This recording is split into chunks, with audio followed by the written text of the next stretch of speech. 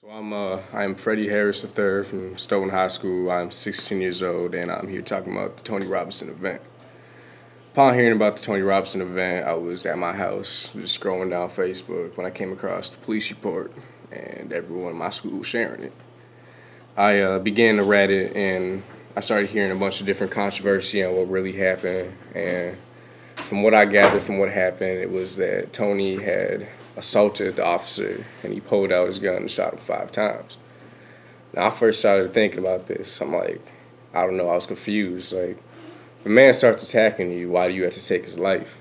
I mean, officers go through all this training at the police academy to use self-defense, to use baton, to use a taser, takedowns, all that, hand-to-hand combat. For some reason, this officer felt as if he had to shoot him. I mean, if officers really feel like the gun's the only way to take down a black man, why even go to police academy? I think you should just sign up for a 3-month seminar at a firing range, just leave it at that. If not, it just, I don't know, I think it really gets to me, and honestly, I felt shocked. I mean, these are the people we're supposed to protect and serve. These are people we look up to when we need help. If it comes to just shooting every single person who attacks us, why not just give every civilian a gun and just leave it at that? I try to contemplate why this happened. I think to myself, why this happened.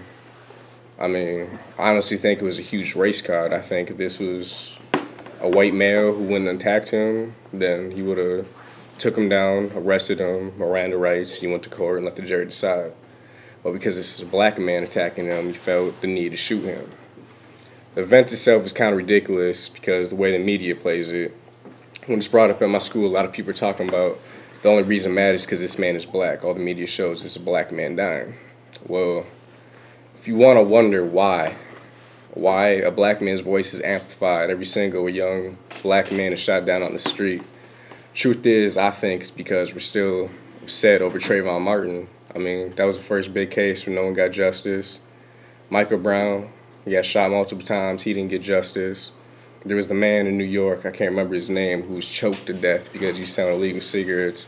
It's just there's all this police brutality going on, but it's kind of more not really a coincidence. So it's happened to the black population. So in conclusion, why I think this happened, I honestly think that he was shot 5 times due to his race. Yeah. I'm Rio. I'm 16. I was at the crib. I woke up at like 12 in the morning, and I had saw on Facebook a whole bunch of people sharing something about Tony Robinson getting killed by the police and stuff. And when I first saw it, I just saw R.I.P. and all that, and so I just was like, you know, where I'm from, people die almost every day, so it wasn't nothing new to me, and it ain't really like, I don't know him, so it ain't affect my life in no way, like, but at the same time, people overdoing the part of the Black Lives Matter. Like, as an African-American male, I would say Black Lives Matter, but all lives matter. And when you look at it, if you do research like an actual smart person, you would realize that more white people have been killed by the police in the year 2014 than African-American people. So it ain't about race. It's just the police think that they can kill and shoot anybody that they want to. And it is a growing problem, but at the same time, it ain't a racial conflict because it's only racial when a white person kill a black person. But when a black person kill a black person, ain't nobody saying nothing. Ain't nobody going around protesting after this black person just shot this black person. But as soon as a white person up a gun, no matter he a police or just a neighborhood watchman, he shoot a black kid, a black male, black female, it's a riot. It's everybody going up. And to me, I feel like the African-American, y'all being racist by making it seem like just because he was white, that's why he shot him.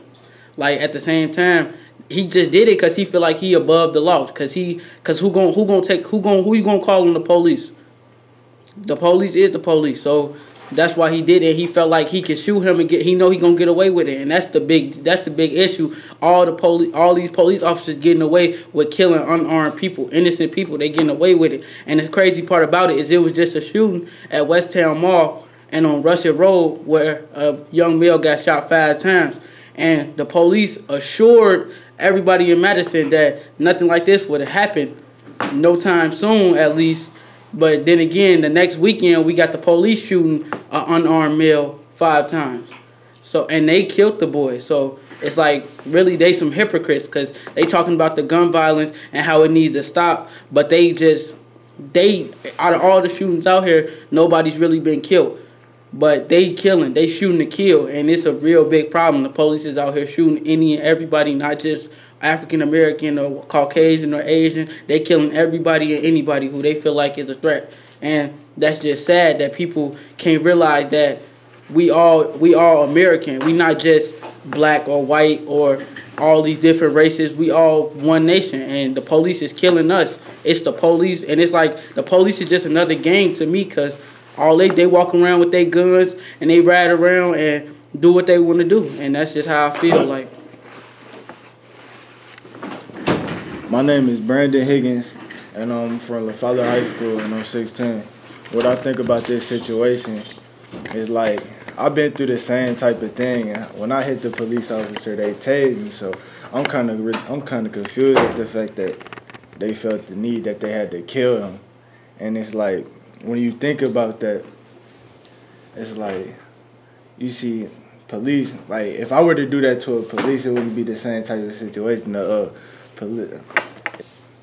And then it's like you see all these people out here supporting the fact that he's not.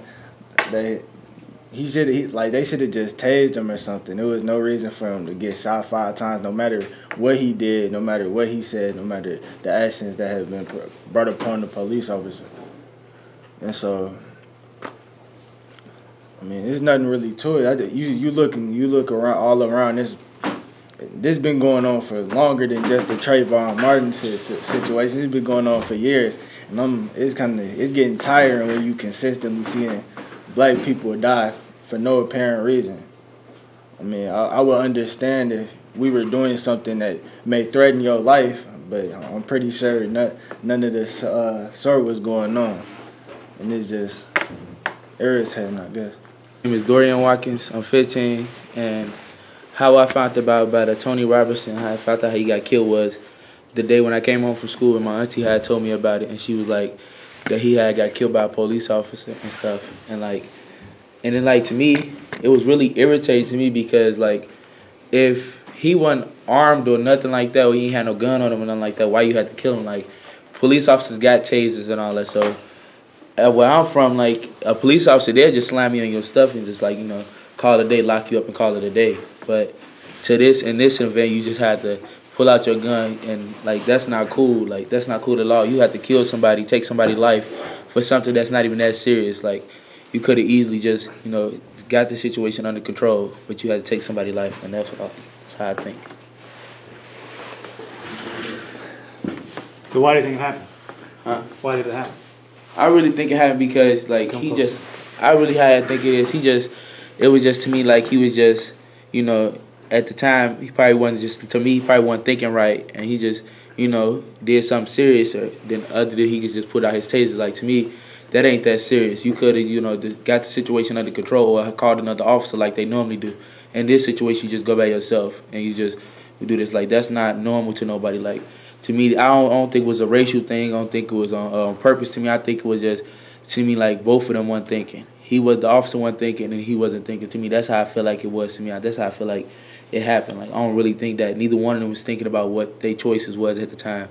And the officer, I really think that if you just come out and tell everybody the truth, what really happened, like this all can just be settled and over and done with. But that's never gonna happen because the police officer, he gonna say his side of the story. Tony's not here to say his side of the story. So it's like it's not gonna be really, really justice because they're gonna automatically believe his side because he's not here to say what happened, the really truth. So to me, I think it was just wrong to me altogether. Like both of them, in my opinion, both of them was wrong to me. But the biggest opinion to me is that the officer was wrong for killing him because that wasn't that serious to do that for. That like you could have just easy called backup like they normally do, but in this situation, just one car, like really.